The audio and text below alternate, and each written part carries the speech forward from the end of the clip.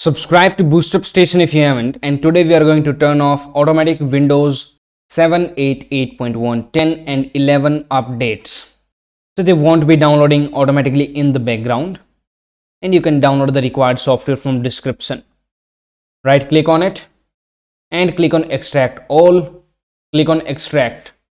Here is the folder, open it up, and here we have it, the required software. First of all, let me show you that my updates are working. You can see here it is showing me the update screen. Now right click on this exe file and click on run as administrator. Click on yes in the pop-up menu, and now you have lot of options.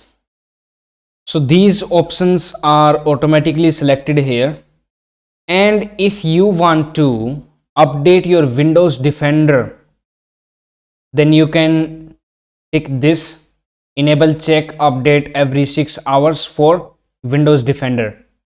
All other updates will be stopped, and click on next. Now it is disabling the Windows updates and the process is done. Now you have to restart your machine, so click on finish. Now after restart, if we open up Windows updates again, you can see that Windows update screen is not coming up.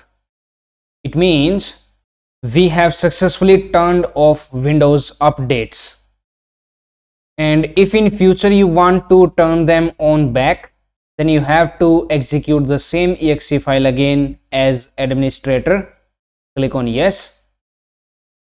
Then you can just enable all of these.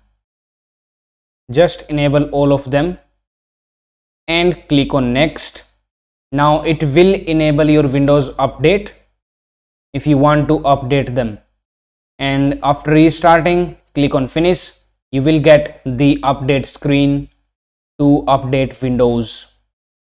Now we have restarted the machine. Let us check Windows update screen now, and you can see that it is opening up. So we have successfully turned off Windows update and re-enable them if you want in future. So please subscribe to BoostUpStation, and that's it for now. Thank you for watching. Now it's time to discover more.